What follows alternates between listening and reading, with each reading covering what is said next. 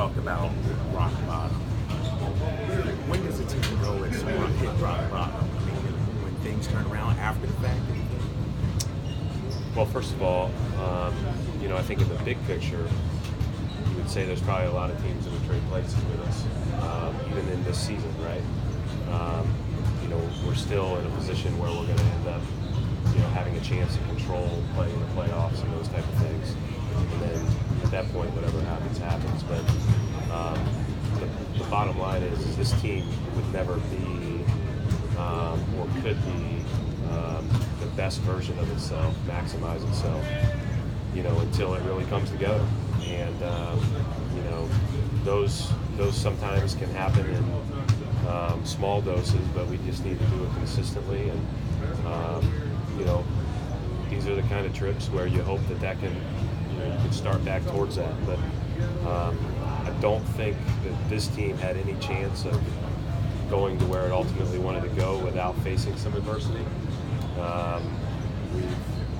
We have not necessarily found ourselves by any means, but I do think that if we do, we'll count that as a good part of the path.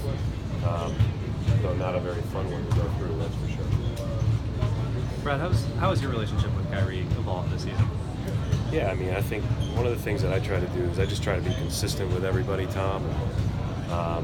Ultimately, I don't necessarily only spend time, thinking about these guys as, the basketball players with the capes on, right? So, spend a lot more time trying to put ourselves in other shoes and understanding what,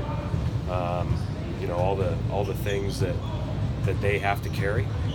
I think Kyrie has, obviously had an incredible year, and he's a 6-time All-Star, and he's an All-Star again, and it was a no-brainer All-Star.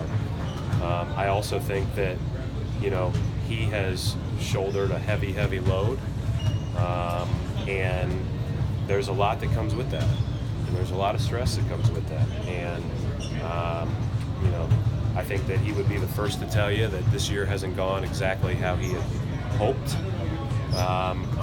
But this year's not over. And, it's one of those things. We talked for a long time the other day after the Houston game, and you could tell that, that was something that had really hit him in that moment, that, there's a lot of year left. And, these will either be, a part of the story that just stays consistent and you'll be able to write the story now, or these will be blips on the radar and you'll be like, turned into something really good. Is there times where it's hard to remember that there is a lot of time left? You have a stretch like this and things do get kind of down and you get frustrated?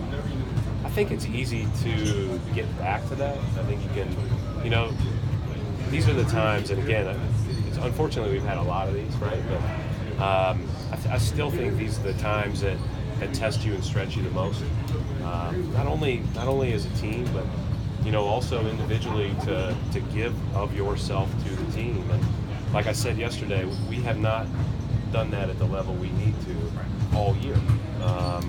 And you could see it in the preseason. And hopefully these things remind us how bad we need each other. And the reality is Kyrie was an all-star, but our strength is in our depth, right? So Kyrie can do things that other guys can't do.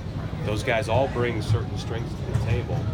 But if we're not playing well, all 9 of us, then that's we're not as good as we had hoped to be. So that's where we all have to be, is we all have to be playing well. And we hope to get there. This is a great test tonight, to see if we can get back and play a good 48 minutes, possession by possession, do it in a really mature way. I think that the beautiful part about having to play Golden State is they are going to go on runs. So you are going to have to respond or you will get buried. And that's a good thing for us to have to go through. But that conversation with Kyrie, was that a one-on-one post-game conversation that you guys had, or? Yeah, we sat and talked some yesterday, but then on the plane for a long time. But I wouldn't blow that out of proportion. We talk to everybody every day a lot. So it's not like team meeting happened, blah blah blah. Those are things that just happen over the course of the season quite often. But I do think that the reality is we all need a place to be human, and to understand that, hey, if it's not going great, what can we all do to make it go a little bit better and have a great, enjoyable experience? And that's what we'll work on. In that respect, you came into the season with super high expectations. Those are all gone now, for the most part, at least outwardly. Is this a situation where this team can maybe embrace like the underdog status again? No, I don't. I don't even think about that stuff, John. I really don't. I do think that for whatever reason, some of that has affected our response to adversity.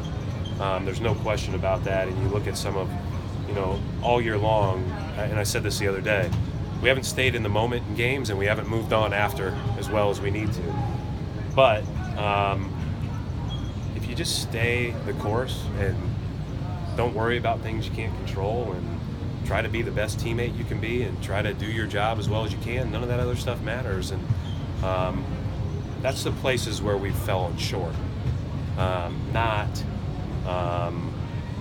necessarily responding or not responding to expectations, or putting an underdog on our chest, or whatever that is. Thanks. Thanks, brother.